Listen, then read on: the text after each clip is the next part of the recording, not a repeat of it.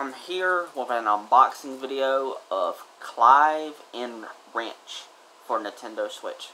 I'm Clive. If you enjoy my content, please hit the subscribe button, like button, also share with your friends if you don't mind. Also, please comment, ask me a question, or comment in general. I'll do my best to answer them. Also, if you don't mind, hit the notification bell down below, and you will be notified when I go live or upload another video. If you want to become a fan of me, Auckland, then subscribe to the channel and you will become a fan. I hope so. Alright, this game right here has been getting some hate. It was developed by one person, which is awesome. But what they're hating is that he should have not necessarily took more time, but he should have gotten some help with making sure that it looked the best that it could possibly look before it got released. I think the game looks fine. It reminds me of the old school games on the older retro consoles, to where it's a 3D platformer, exactly what it is. And it just doesn't look like modern day graphics. I'm fine with that. The game looks great. I like how it looks. It seriously reminds me of Banjo-Kazooie, and I'm really looking forward to this. You play as a rabbit, and you have a monkey friend, and you twirl him around above your head like a helicopter, and you glide across platforms, or you can just jump, and then do a combination of that to get to where you're trying to get to. I'm looking forward to this, so let's do it. An adventure through time and space. Meet Clive, a rabbit, and Wrench, the monkey on his back. Your adventure takes you hurling through time, because you're literally hurling him, through time and space in a 1950s refrigerator. So a refrigerator is your time machine. Very interesting.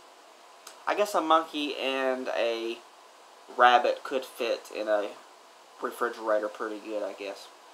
On a heroic quest to thwart, I guess how you say it, the, I don't know how to say this word, I don't know. He's the villain. Stop his evil plans. I can't say that word. It's Dr. D-A-U-C-U-S. And then stop his evil plans. Alright, travel the world and timeline. Puzzle, platforming, collect, and more. Meet friendly faces and fearsome foes. Alright, there's the back. There's the front. And then the side. I feel like there's something else in here besides just the game, so that's pretty cool. Please let me know down in the comments, have you ever heard about this game? It took 10 years for this game to be made, and now it's finally out. And that's kind of messed up how some people are hating on this game. It's like, really? They have played the game, and then they're hating on it. It's like, I don't know. People have their own opinions and stuff like that, so there you go. That's how you take it. Alright, open it up, and okay, so it has a manual, and that's what was on the inside, and the manual was loose, so it felt like it was something in there, but that's what was in there. It's a manual. That's cool. The mini manual. You see that? Mini manual. Alright. Okay, so we got the story. Then we got controls and move sets, with the Pro Controller being pictured, which is my opinion the best way to play Switch because of the Joy-Con drifting, which I have heard that a lot of people out there aren't having Joy-Con drifting problems. That's fantastic that y'all not having problems. The Switch that I have has got problems with drifting, and the Pro Controller is great. And it looks like we got some artwork. So let's check out the artwork. It looks like the refrigerator being hurled through literally time and space. And you got they're in space in the refrigerator. And there's the moon as well. Pretty cool. I like the artwork. It's awesome. Now, there is a collector's edition out of this. And it comes with some art cards and soundtrack and all kinds of cool stuff. It looks pretty cool.